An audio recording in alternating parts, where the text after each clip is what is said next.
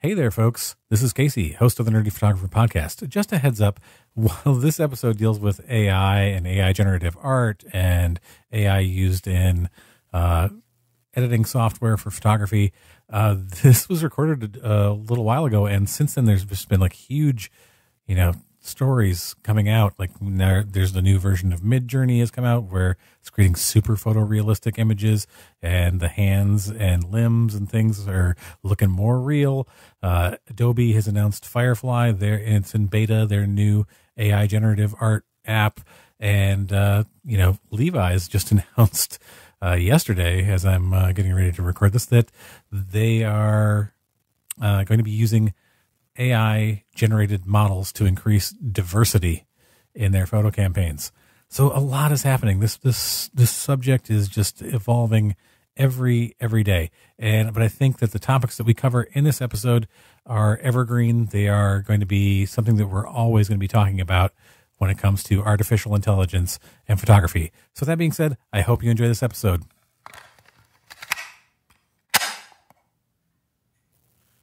So what's the answer? 42. Very funny, but I'm sure you know that the parameters of my query make that an invalid answer. Oh, hey, welcome to the Nerdy Photographer Podcast. I'm your host, Casey Fatchett. If you've never listened to the podcast before, in addition to sharing entertaining and informative photography and business-related content, I also go on missions with the crew of the Starship Fibonacci. While you're here, be sure to subscribe to the podcast. You don't want to miss out on future adventures. Right now, I'm having a conversation with an artificial intelligence named JCN. I prefer the name Jason.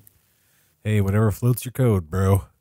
And on this episode of the Nerdy Photographer Podcast, Jared Poitier from the Photo Friends podcast is back, and we are discussing AI and its use in the photography industry, from services that can be used for culling and editing to how AI is already integrated into some photo editing software, and much more. Stick around for that conversation after the break. Have you rethought your answer, JCN? I'm sticking with 42. Yeah, I'm not sure how to interpret that as the best recipe for guacamole.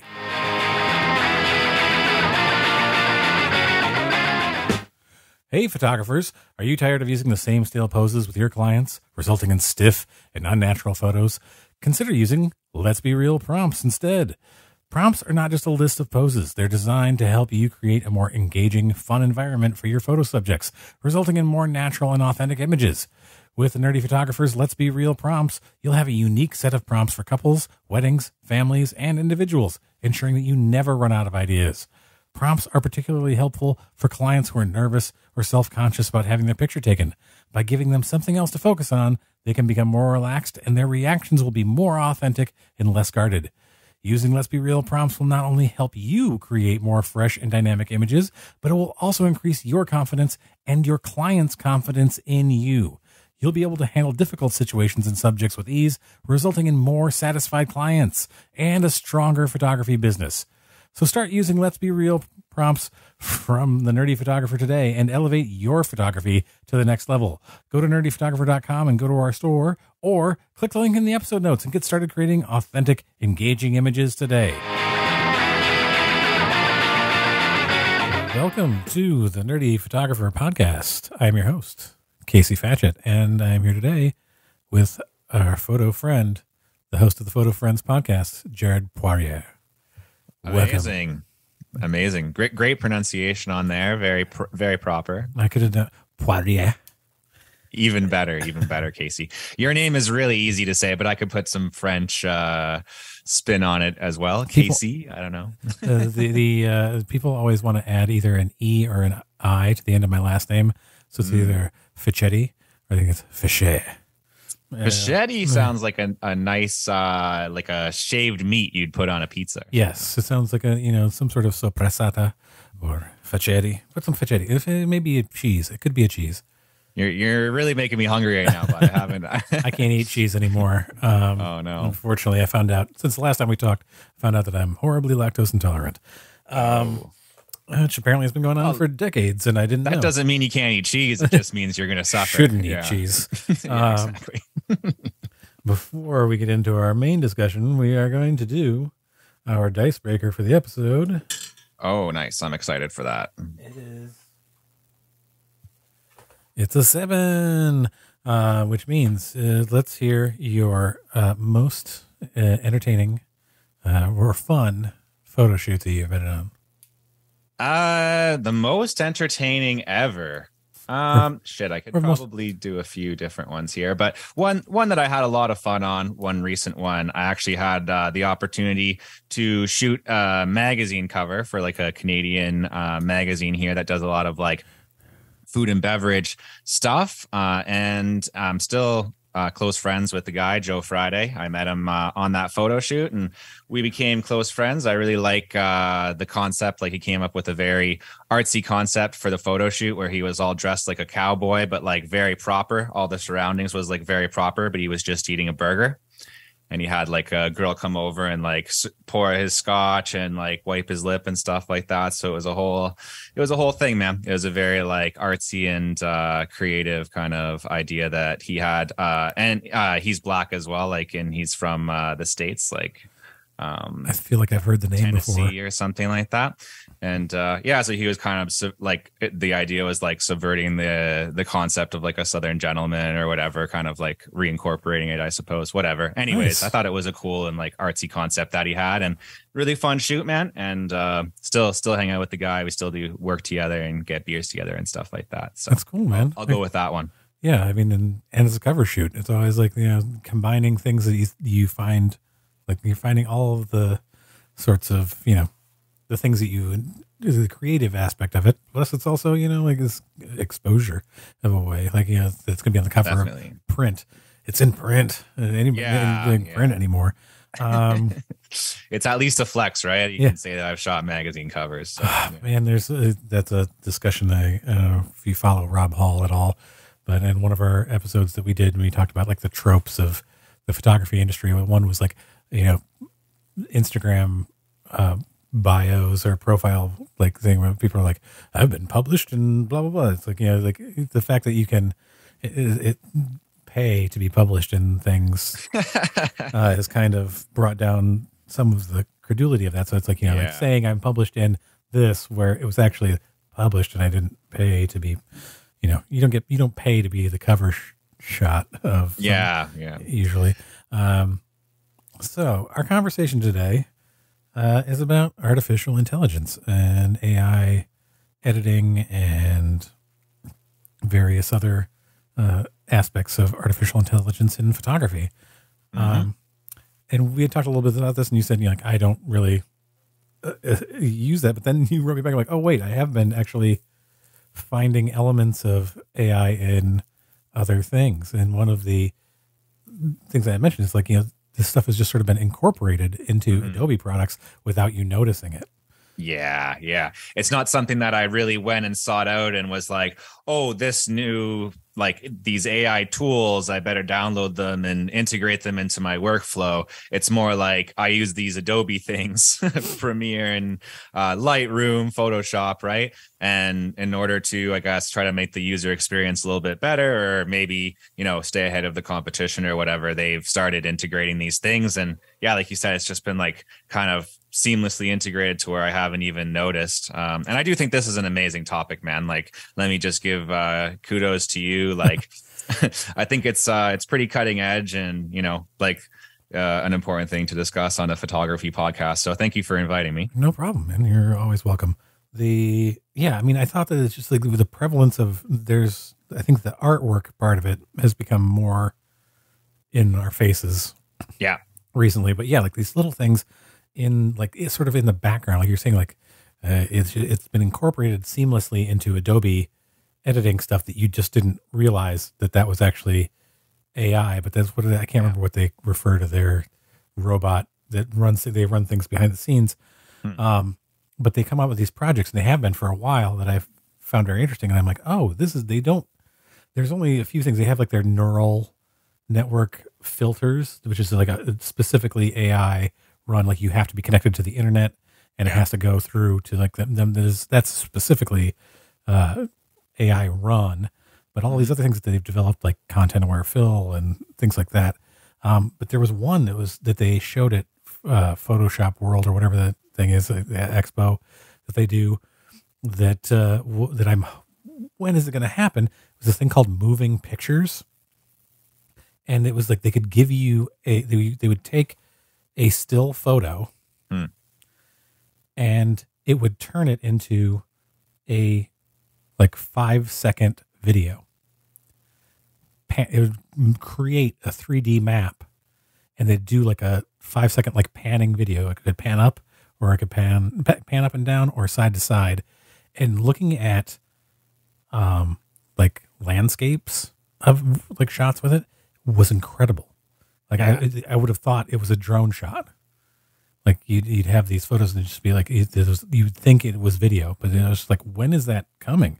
Like that they showed it like 5 years ago at Photo Expo or whatever it was, Photoshop World, and then it hasn't like shown up yet. But it's like there are things that like take a little while, or they may have just realized it takes way too much processing power for it to be practical for everybody. But I was like, that's amazing. That would be like fantastic for your reels or whatever. Just like you can just take your static still shot and turn it into, you know, a little video, like a panning video. Yeah, anything to spend less time making reels, man. Yes, anything to do less reels, like less time devoted to that.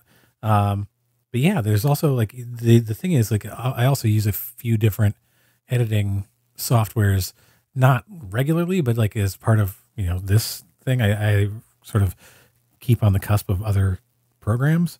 And like On One software has like started a new thing with, they have like AI filters, like specifically this is like you can apply these different AI filters to your photos or editing, but they also have like AI retouching. Yeah. Which you control like the parameters of it, but then it just like looks at the picture and is like, okay, this is what I'm going to do. I'm going to do my thing. More so, and like there's another editing suite called Luminar. They've got like all sorts of AI editing. I think their new Neo software, I think it came out last year, has like all sorts of like landscape AIs. It'll remove telephone wires or, you know, like from photos, you know, all sorts of like different like types of things. You just like click on, oh, I want to remove this and I want to like this in my photo. And it just analyzes the picture and like edits it all together, like by itself, which is a little scary. Yeah. I got to tell you though, it is cool on my phone. Like with the Google Pixel, I took a photo of my dog running in the snow, right? And I had actually what do you call that? Pulling a Game of Thrones where you leave the Starbucks cup in the shot. Fully did that, you know. And then, you know, back in the day, I would have had to pull that into Photoshop, grab the clone tool, and clone that out. I can just do that shit on my phone, man. I just like touched it with my finger. Starbucks cup was gone. It's a bit scary, but at the same time, it is cool, and you can do like the sky replacement and stuff like that as well. Maybe not on your phone, but yeah, you can. Yeah. In some apps, it's not the quality. It looks good in a phone. Yeah, it wouldn't look good in print, but like, you know, the way that they're doing, like that Adobe has just into Lightroom. I mean, like, select subject or select sky or select background. So that you can make edits, like is now just available in Lightroom. It had been around for like a year or so. The select subject had been around for a few years, which I didn't realize was a possibility. But now in like the last couple of years, it has been like, because again, artificial intelligence and how it's like learned to identify subjects is nuts. Like in Lightroom and being able to like go through, for me in wedding photos, just be like, oh, I want to darken the background up a little bit. I want to like do this with a couple and just like swap between the masks of the background and the sky and the people. It's like with like that. It's just like you snap your fingers and it's done. It does not take, you know, it used to like when they had like a select subject, it would take like a minute for Photoshop to figure out what you were doing. And now it's like 5 seconds maybe. And it's got them selected, and it's got a pretty good selection of the person or whoever it is. It's like that's gotten pretty crazy. I just don't. in awe of that. And yes, it makes life easier. It is a little frightening in some ways what you see, what can be done, like face swapping people, or we get into these sort of ethical questions of like deep fakes and like using AI to create like deep fake technology, or there's a AI audio editing like thing that can learn your voice and then recreate your voice with it has like a certain amount of like listening to you speak. And you and I have been diligently creating reference for that stuff. I have hours and hours in reference, but James Earl Jones sold his voice to Disney. Right. They can just use like they're using it to do Darth Vader until the end of time. Like they've got his voice.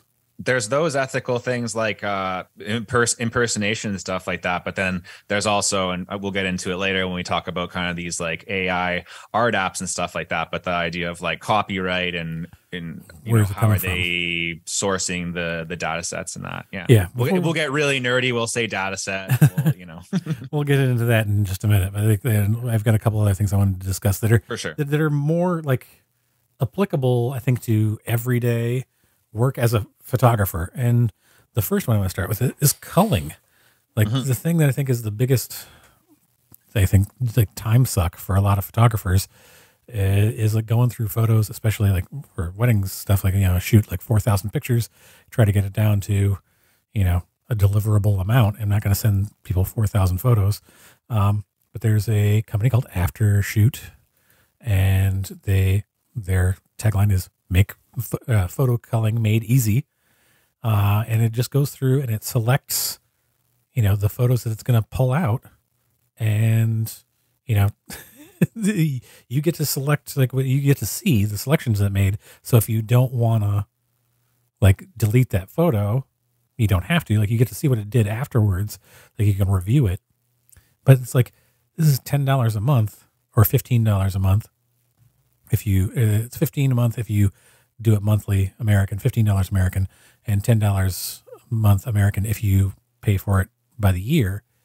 But it goes through and it like detects if like the people are out of focus, like if it's like severely under or overexposed, duplicate photos. And you can select like the key faces. Like, for example, if you were like, again, if it was a wedding and you're like, okay, my couple or my key faces I want to like keep an eye on, like they definitely need to be in focus. And so like if it finds that their photos, their faces are out of focus, it's, tosses that picture. I don't know, like, I don't know what your thoughts on this are. My thought on it is, I haven't tried it yet and I'm really considering it, is that for $10 a month, how much time do I spend culling?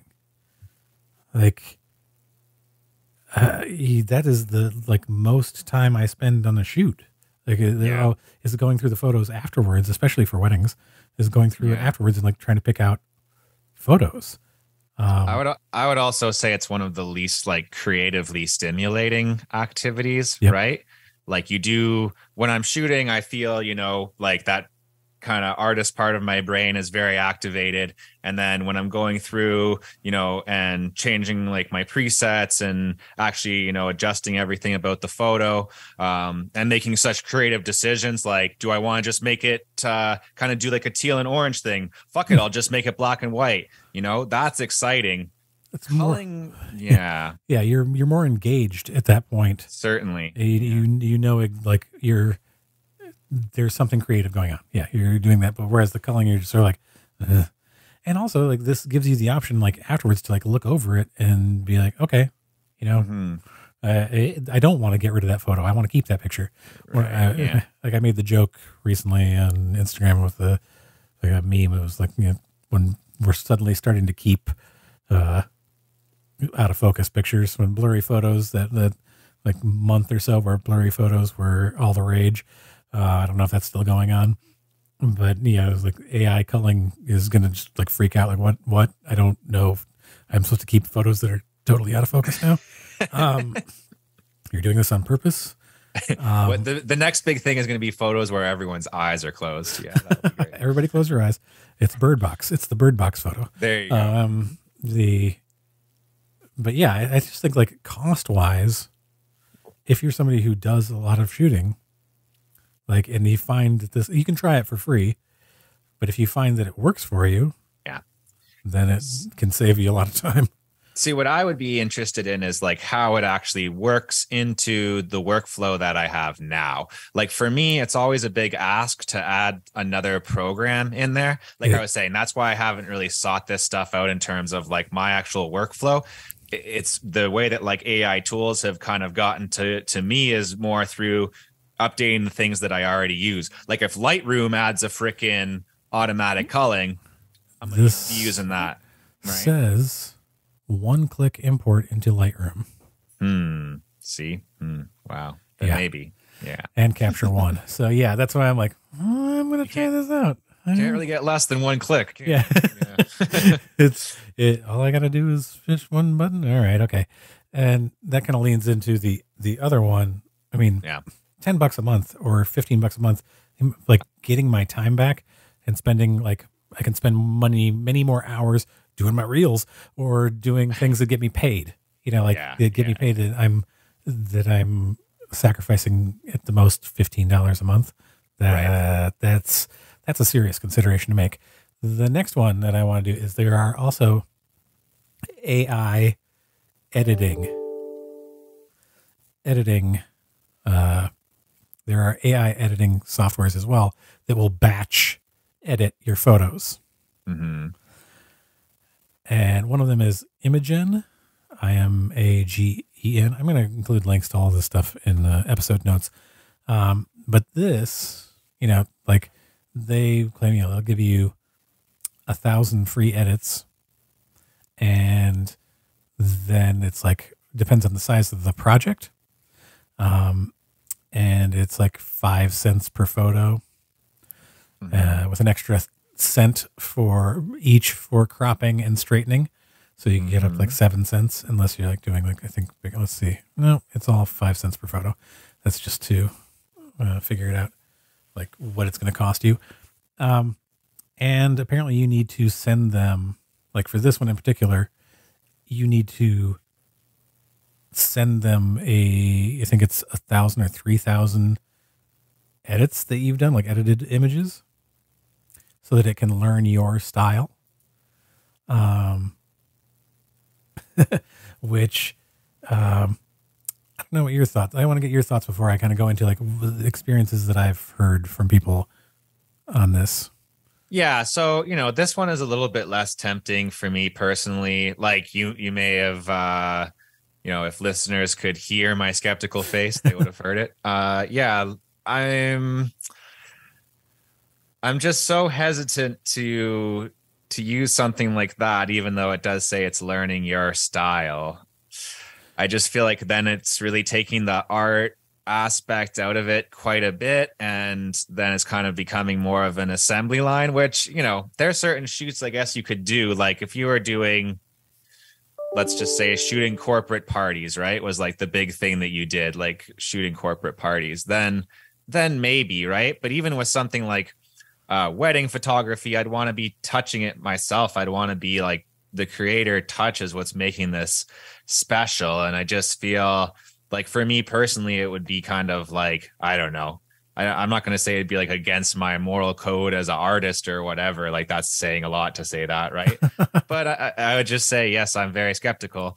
And, you know, this is like a deeper conversation we can kind of talk about, but that line's going to be different for everybody, right? Like when has the line, because I'll use AI generated like preset in Lightroom, where Lightroom just looks at the photo and it's like, oh, what do you think about this? And I'm like, that's cool. Let me adjust the contrast, a couple of things, change the colors, boom, right? That for me, that doesn't violate my sense of what's okay and what's not as an artist and a creator. So right, you're still you're still involved in it.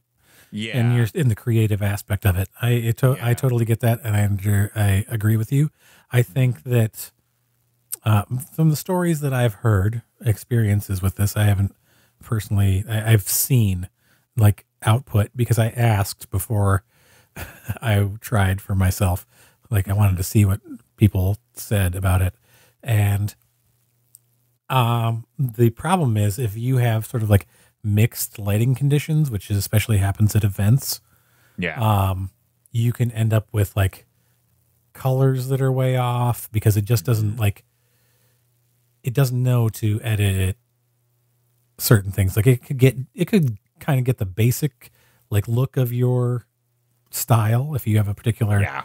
like preset that you use, it kind of gets the sense of that. But then when it's like applying it to, oh, there's like some sort of color in the background, like in the lighting, even if it's not on the subjects themselves, like, but it's trying to adjust everything to look a certain way. And then the colors end up off. And maybe that's something that'll just going to take longer for it to learn how to do, but it's like not at that, like more than not. Like I had some people who came back and said, oh, it works fine for me, but it depends on what they're shooting. And those people who are shooting like corporate headshots where they have very controlled conditions. Very controlled conditions. It's very basic. It's not like you're trying to be like super creative with them.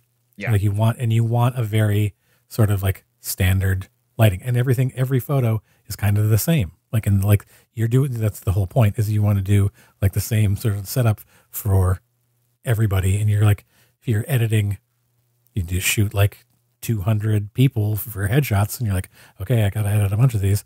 All right. Once I get my final shot from each person, and then it cost me $10 to edit 200 individual headshots. And okay, we're done. And that's it. And you batch process those.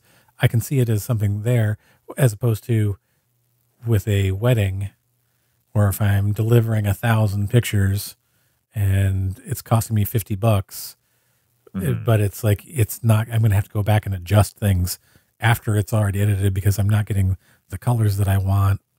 And then I don't think it's, for me, it wouldn't be something that I would jump into as far as, is that. For the creative stuff, like I'm thinking about, like I do concert photography as well.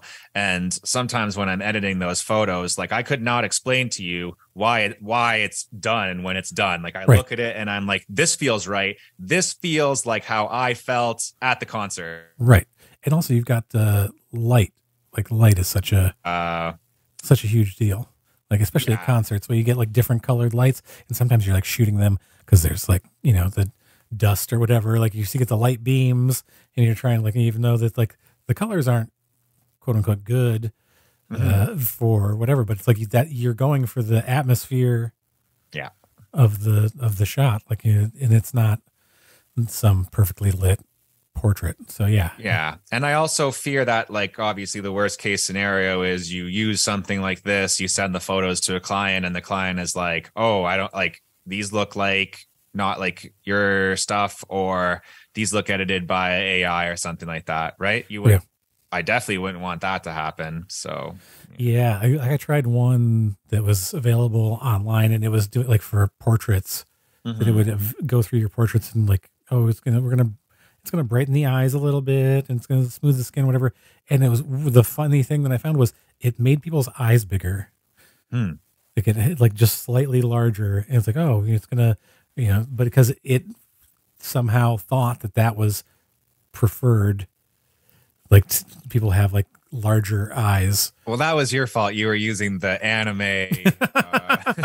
No, I was using the big eyes, whatever that movie. What do they call that? Kawaii away or whatever. There's a word for that. Well, there was a woman who did those paintings. They did a movie about her with, I think it was Helena Bonham Carter, called Big Eyes. Like she would do, like, and her husband took credit for them for a very long time. But she just like drew these children and animals.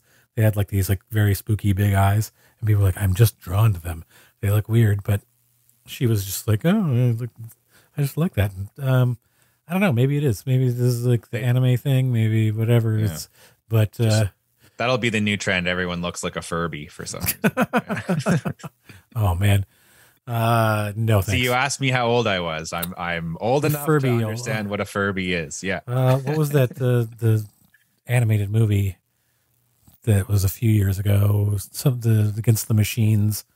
Like all of the machines rose up and were like attacking humankind, and eventually Mitchell versus Mitchell's versus the Machines, and like they get into the mall and it's the giant Furby, and I was just like, oh, this is bringing back nightmares from my youth. But yeah, I think that culling is a much more automated process that AI could be good at. I feel like editing, I think so. it's just like we are all individuals as photographers, and we're not all going for the exact same thing. And even while it can, like, there are too many variables in any one photograph, unless, like I said, you're doing portraits, like group, maybe for like also like school portraits, like doing school pictures, where bulk is just a whole other thing, like editing those photos. Totally get it. As opposed to having to, spend all that time or to pay somebody to do that, especially if you're just getting into it. Yeah, even with the culling, I'd be so interested to see how it actually, like, which ones it actually picks. I think I will eventually try it. Like, I'm gonna do it on like I'm gonna go out and like do like a test shoot, and then try it, because you can try it for free for I think a month on the culling. Because even with like framing and stuff like that, or what you were saying, to straighten the horizon and all of these things, cropping and straightening, like sometimes a photo is better because the angle's off. Or the composition's weird, right? And you just like that, and you go, oh, again, it's more of that thing of like, it's not technically right, but it feels right, or whatever. I don't know. I get it. Yeah, it's your artistic choice, and there's the thing that I talk about like out of focus pictures before, and I got into a discussion with somebody about like intention. Fair, it's intention in editing, and then taking the pictures, and just this whole thing of I'm going to take out of focus pictures of people because that's a trend or whatever. Like, no, like if you do something that's out of focus intentionally, like there's a reason you want motion blur or something. Like I have also chosen some photos that were just slightly out of focus from weddings, because I was just like, the emotional content of this is far outweighs the technical perfection of it. Or there was like a shot I did of a couple's dancing in the middle of the dance floor, and they're slightly blurred because there's a long exposure, but like all the people around them are really blurred. I'm like, this is great. This is what I was going for. Yeah, it actually came out better than I had anticipated. But yeah, that's intentionally blurred, and I think that that'd be something you have to keep an eye out for in automatic AI culling.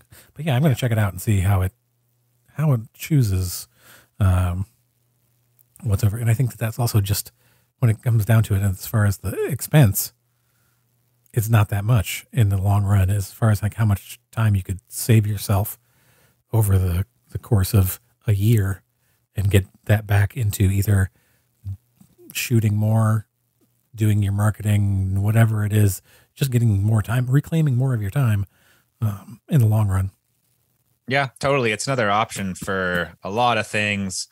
And, you could just hire somebody to cull your photos for you as well, but that can get very, very expensive, right? And maybe you don't agree with how they're culling it either. So, yeah. Yeah, and I think that also we haven't really been talking about it this much because it's more of a video related thing, but you see like these AI video editing stuff, like making matting, like masking your like things in your videos a lot easier.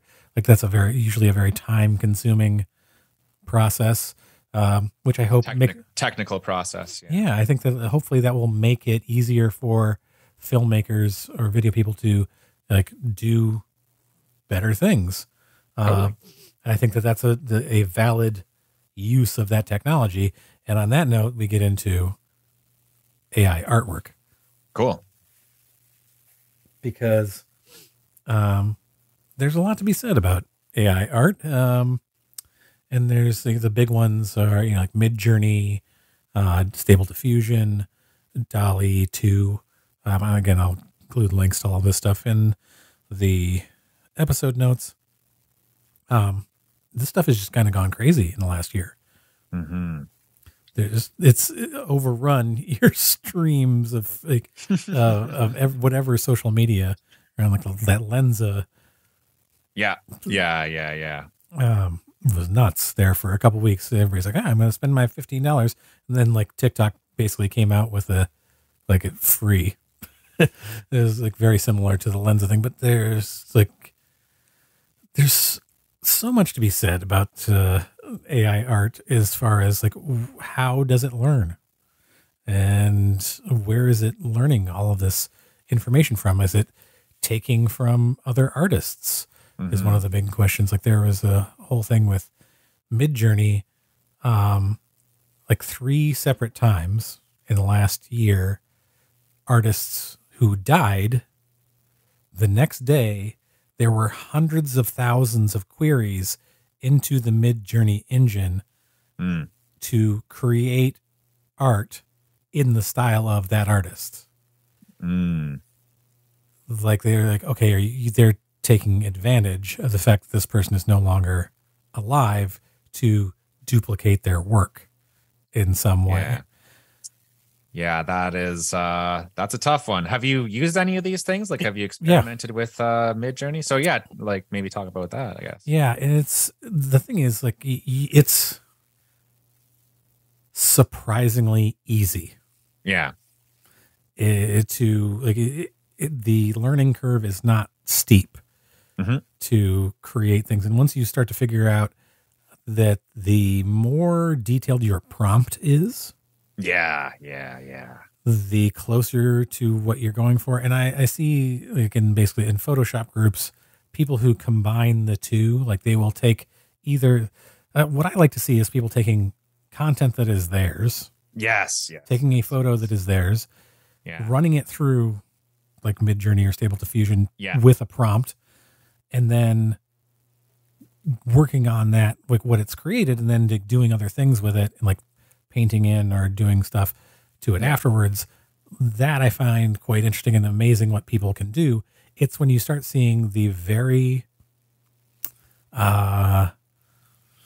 very similar returns that people are getting. Like on there's one in one of the, I sent you like a few links of like various artwork in there. One of them had a Dante's Inferno, I think. It was like looked like a painting.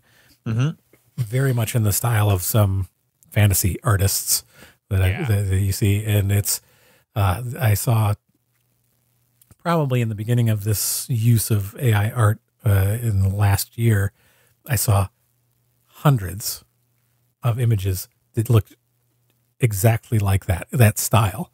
Like, so you've got all of these people putting in like specific prompts about things and getting very similar artwork back, which what's happening here is it's leaning heavily on something that's learned and things that people like, but also just the use of a prompt like in the style of. That's dubious for sure. I've played around with one of these. It's called Dream by Wombo. So the reason why I liked that one, I think at the top, like I got into the kind of had my whole arc with the AI art thing with like right when it started to get popular. And then I got like super obsessed with it for like a couple of weeks. And then I stopped caring about it almost entirely until you brought me on the podcast.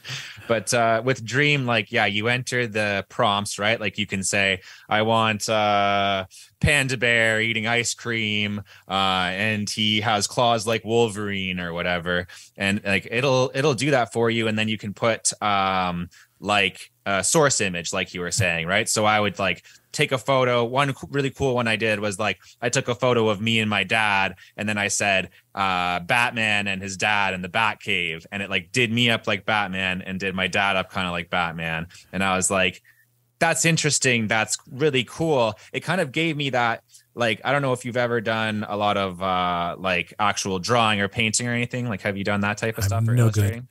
Not good at that. Yeah, makes sense. That's why you got into the photography. I've tried. It just doesn't work for me.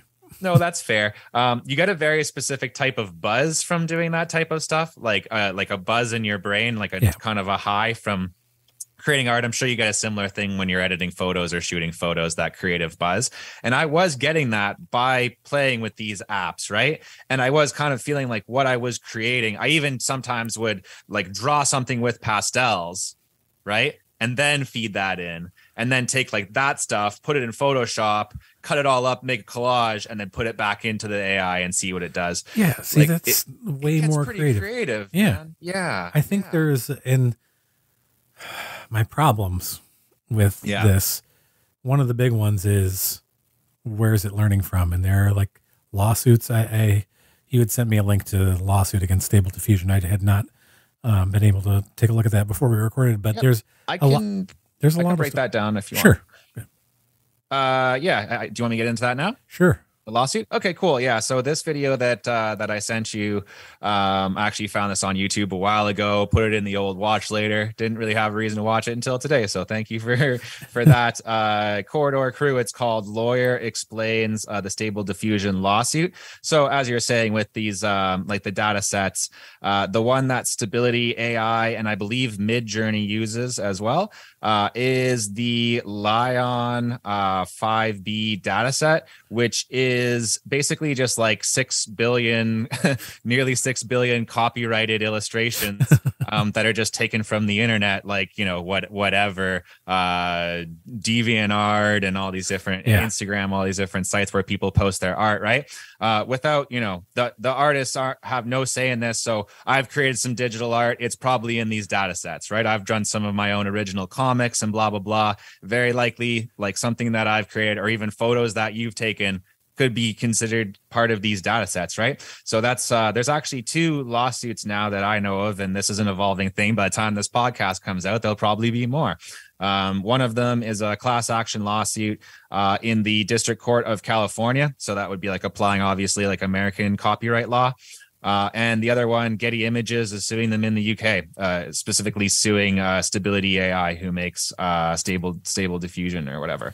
So the whole thing will come down to, you know, this like, is this actually transforming the art? Is this a new way of using, like, is this something different than just creating art? Yeah. Is it transformative, or is it just like, I guess, like a derivative of the original art? And that's something to think about. And I think there was also some questions also with Lensa, which was the app that a lot of people were using to get like profile pics, like AI created profile pics. Their data set included photos of medical photos of people, which is why the eyes in a lot of things didn't work really well, because they were dead eyes. Wow. There were like other things that were included in their data set that were like the ethical questions that you're bringing up outside of just like copyright, right? Should you be using this? Like, should this image should you be able to use this as part of your data set? And there's a lot of like ethically gray areas, but like what you're talking about there is, and why these lawsuits are going to exist is like, I have a friend who's just so into Midjourney, and he'll create movies, like stills from a movie, like a different, like he'll switch the time period in which it was shot and who directed it. Like he'll be like, what if Christopher Nolan directed Casino in the 1970s? And then you'll see, like, it'll produce all of these different images, and you're just like the way that it there's nothing specific. Or Star Wars. I think what he did was Star Wars, directed by Wes Anderson, and it's like these, and you're looking and going, oh, that's funny, and then you start going, wait, where are they getting these faces from? And one of the things is, if you're doing any of these apps and you're putting your image into it, that's probably they're getting your face. Your face is becoming part of the data set. I hate to break it to you.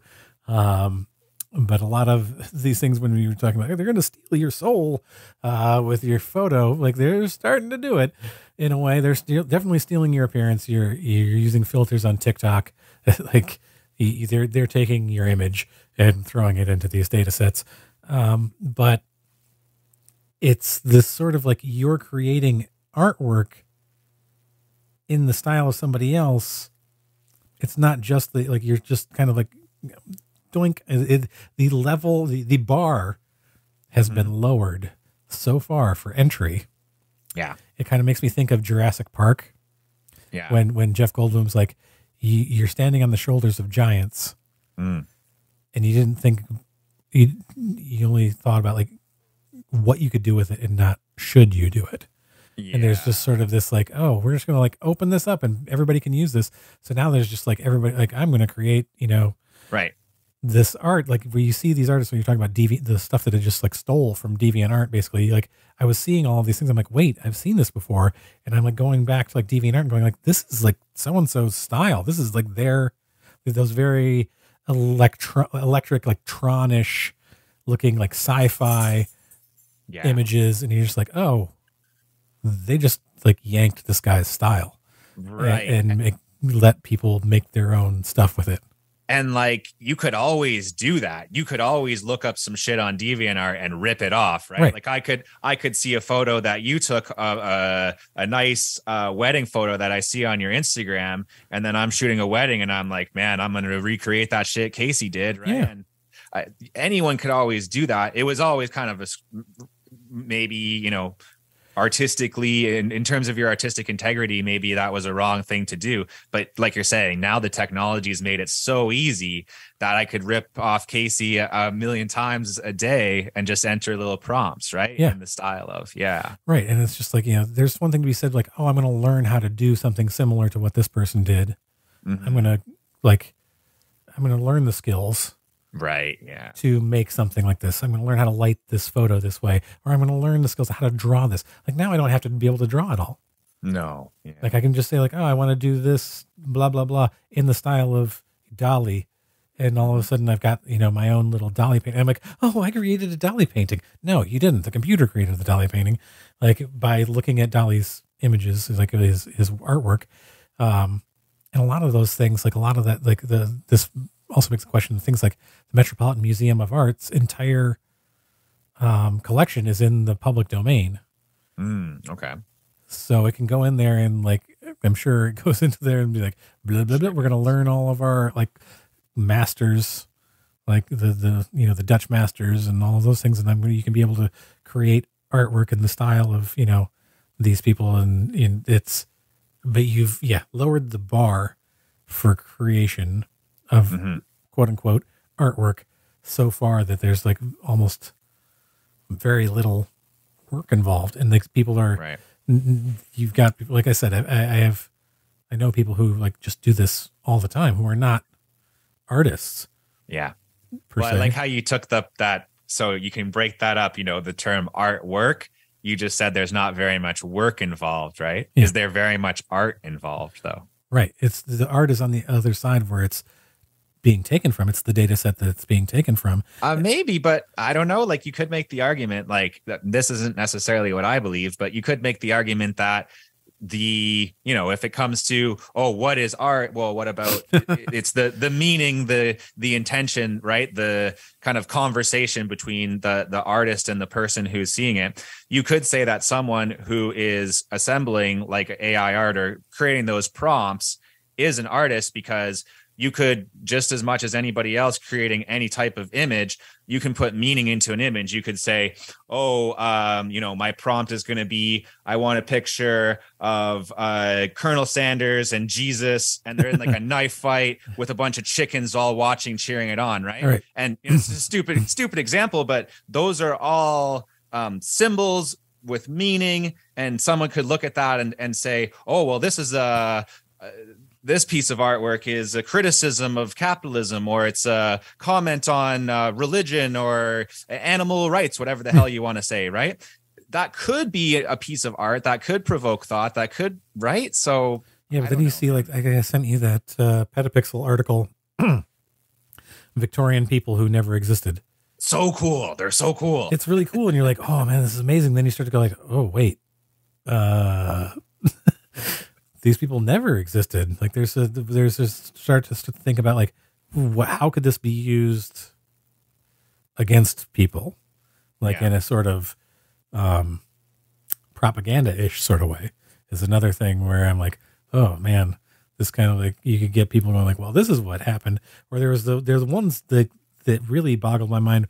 We're on another one of the links that I sent you. There was like 1970s New York City, like film grain, gritty, blah, blah, blah, daytime, whatever. And you're seeing these shoots and I'm like, this looks Real. like a historical Yeah. photo. Yeah. This is scary. This is really frightening. And that worries me in a way. Like, how are we going to be able to determine in the future? Because right now, one of the things that it really can't do very well, eyes and hands. Like, it doesn't do hands. They don't do hands real well. Like, people end up with like 8 or 9 fingers. Our lobster claws. And it's like everything everywhere all at once, like hot dog fingers photos. So that's like always the thing that I look for first is I look for hands and eyes. It's like they're starting to do eyes better.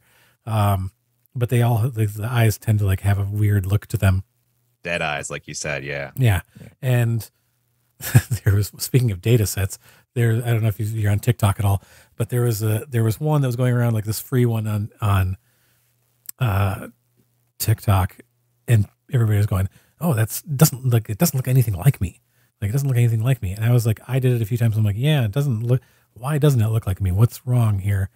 And figuring out, like, I have blue eyes and none of them came out with blue eyes. And I was looking at the facial features. I'm like, oh, this was done in like India. Like, the data set is very much South Asian, darker complexions, because everybody looks a little darker. The hair is always dark. Everybody has brown eyes. And I was just like, oh, yeah, white people are doing this and going, this looks nothing like me because it doesn't look like white people. And you're not part of the data set for this. And so like, there was a whole question about like, oh, how does that make you feel to be left out? There's sort of a reverse thing here, but also it teaches you like where you are not welcome and you are not part of the norm. But also it like shows you, it's very, evidence of where is this coming from? It's like, where is the source material that's being used? And if it doesn't, like, you're not going to get the results that you quote unquote want. Yeah. If you don't have the source material to work from that matches up. Yeah. There's always like evidence of whatever you create with these type of tools. There's evidence of that data set in it, right? Like the original thing. Yeah. It's just sort of I don't know. Like, I think that what you were discussing about, like, people who, like, I have a lot more respect, and I have seen a lot of this. There are a lot of people I know. There's the photographers I know who have taken like photos that they've shot, like portraits, and like, I'm going to use AI to like use this to like make this something different, make it a painting or make it like whatever. And they're using their own images as the source material. And also like creating really interesting stuff, like using their own artwork, their original content to create something new, or to use it to inspire what is my next thing going to be. Like, I kind of have some words rolling around in my head, and they're not using it commercially. They're not using whatever, like the AI, like when they're just like typing something in. I'm like, I want to do something, blah, blah, blah. Like, they want to look at something. They want to get a vision board for something to create. And I think that's a great way of doing stuff. When we get into the photorealistic, I think this is like sort of the last part of this to cover for right now. Mm-hmm. When you get into, is this going to put photographers out of work? Like, when you look at the stock photography stuff that they're able to do with this now, like a year ago, I would have been like, oh, there's going to be some, like, you're going to be able to tell. Yeah. But there are like images now where I'm just, and you can be super specific. Like, one of the ones that I sent you was a turtle wearing a space helmet, whatever. And it looks real. It looks like somebody brought in like an actual turtle, like put this thing together. And I'm sure they spend some time on it, but it's like when they can use these tools to create exactly the photo they want, and they don't have to pay anybody to do it, and it looks real, that is going to, change things. I think especially when it comes to as it gets better with people, and there are already 3D models of people, like AI models Yeah. that you can feed into some of these things and like get them to do like put them in certain positions and things like that. It's going to change a lot of stuff as far as stock photography, product photography. Unfortunately, like I think that's gonna. I've seen like I was initially skeptical of like what the output of this was going to be, but what's her name, Karen Cheng? She's real popular on Instagram. She always creates like these crazy. She's the one who like, oh, I'm at the Golden Gate Bridge, and you can't use a drone here. How did I make this drone shot? And she's like using a super Swiffers. yeah, like it's really super long, like pole or whatever, and then or thinking on a fishing line, stuff like that. And she's like, she comes up with like these like really kind of ingenious ways of creating stuff without actually using what you would think to create it, getting a crane shot without a crane. But she worked on a cover, like a magazine cover that they created, and they were like, okay, we're going to create a magazine cover of an astronaut on an alien planet, you know, doing like I can't remember what exactly the prompt was, but like they worked on it and like got it down. And I was like, when I saw the final image, I was just like, holy shit, that looks like a photograph. Mm-hmm. And when you can do that without creating, like having to go do sets, getting models and props and whatever, as this becomes so much more thing, this is gonna like budget is always a thing where they're like, oh, we don't have to spend money on this. And if it looks real and they can get away with, you know, having like you've got your, whoever your creative director is, and maybe a couple of computer artists who are able to like manage like this and get it into a place where it works. Yeah, I think that becomes problematic for photographers in the future. For sure. I think that's the story with everything that evolves with technology. People are going to get put out of work, right? I mean, when cars got invented, that put a lot of horses out of work. Or if you want to take that to you know, all of these horses, they're really upset about it. You want to take that to like art, a good example with like art itself, when, you know, CGI came out, like CGI animation, Toy Story and that shit, that put a lot of hand-drawn animators out of work as well. I don't know how you can say, okay, well, this is where we're going to stop. Like technology has progressed. We've used these tools to tell our stories, you know, to convey information, to convey how we feel about the world, to relate to each other. We're going to stop here because this is too much technology. Like, I'm not comfortable with doing that, but I do get what you're saying. It's definitely going to put some people out of work. It certainly will. It's going to change the landscape for sure. I'm not saying it's not going to happen, or we need to put the brakes on all of this immediately. I think the ethical questions need to be asked. Like, where are we getting the data from? Like, that needs to be more transparent.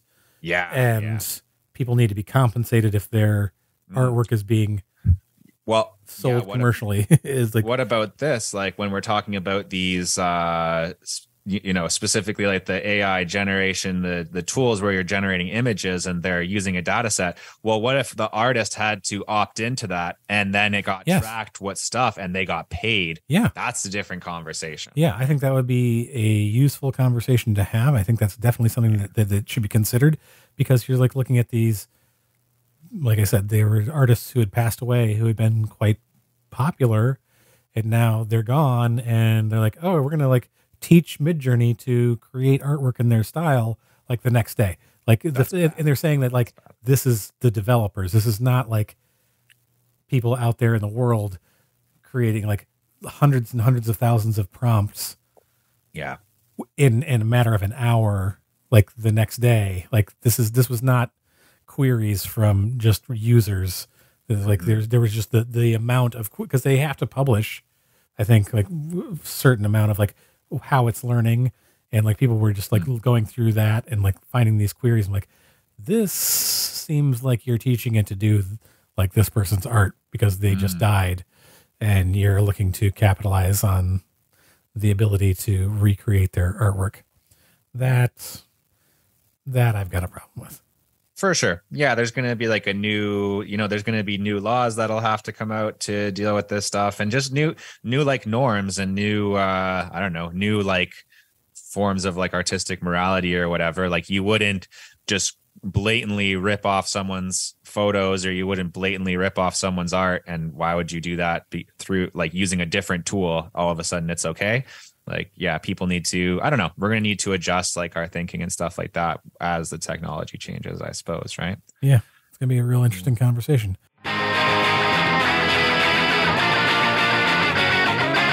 Do you have your own website? Are you tired of dealing with slow loading pages and poor support from your current web hosting company? Consider switching to SiteGround, the top rated web hosting company that provides 24/7 support and super fast hosting speeds. SiteGround's platform is built on the premium Google Cloud infrastructure, ensuring top reliability, security, and speed for your website. Their fast network and storage provide optimal site speed and a high level of redundancy, so you can trust that your website will be up and running smoothly at all times. With SiteGround's ultra-fast server setup, your pages will load 30% faster on average, giving your visitors a better user experience and improving your website's SEO. And with hosting starting from just $1.99 per month, it's affordable for any budget. Plus, if you're not completely satisfied, SiteGround offers a 30-day money-back guarantee. Don't suffer with a terrible web hosting company any longer. Make the switch to SiteGround and experience top-level support, super fast hosting, and a reliable, secure platform for your website. I spent years with a web hosting company that was absolutely terrible. My site was constantly getting hacked, and support was nearly impossible to get a hold of. Since switching to SiteGround, all of those problems are in the past. Just visit nerdyphotographer.com/recommends/SiteGround, or click the link in the episode notes to get started and begin enjoying faster, more reliable web hosting today.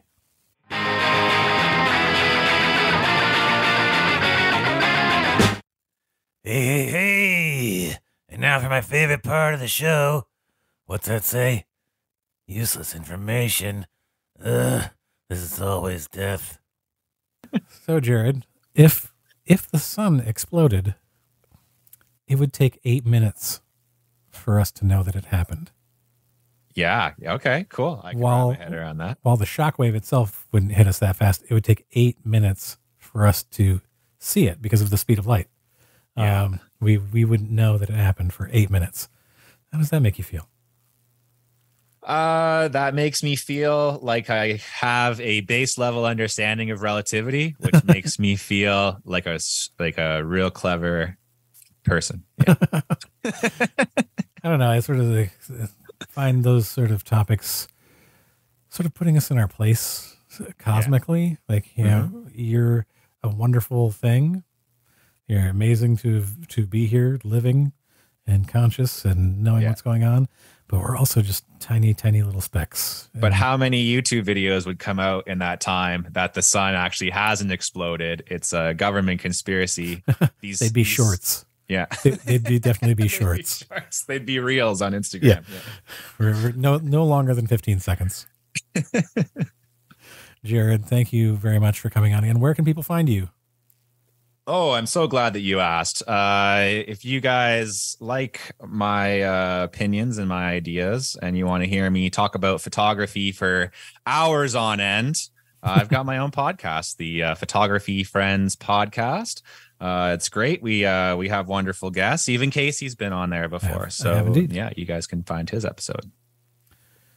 And they can find you on the Instagram at... Well, of course they can find me on Instagram. Where you're creating reels. Photo_friends_pod. I've got a reel out right now where I'm actually doing a photography rap. Is that yours? I mean, did you do that? Where did you get the source audio? That's just me rapping, man. Dude, I'm gonna make I'm gonna use your audio. I'm gonna try to give you some viral audio. Well, I need to get it on TikTok. I think that's really the key. So yeah, I mean, give me definitely. Are you on TikTok? Not yet. No. Okay, well, get me the audio and we can get it on TikTok. All right, we'll make it happen. Yeah, sounds good, man. Thanks for coming on. Of course.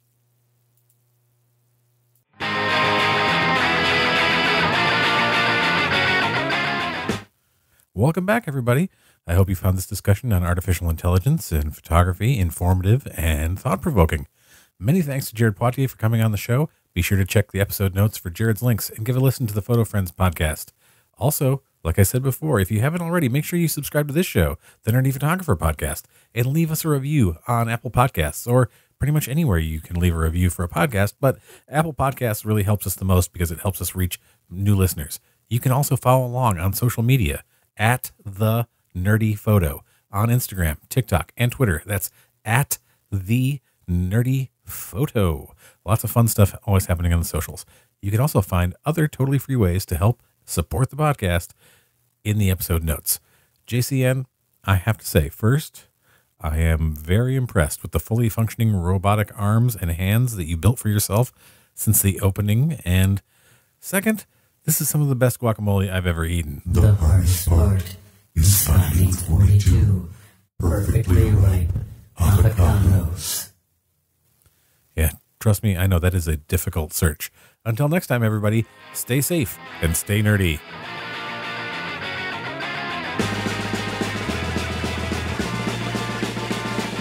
Who's that coming back to town? You better start listening.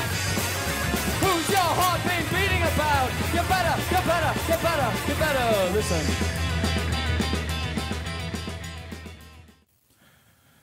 Do you enjoy listening to your entertainment? Why am I asking? You're doing it right now. You must.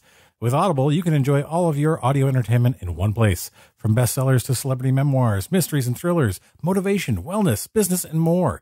Audible has an incredible selection of audiobooks across every genre. But that's not all. Audible also offers exclusive Audible originals from top celebrities, renowned experts, and exciting new voices in audio. Plus thousands of podcasts from popular favorites to exclusive new series.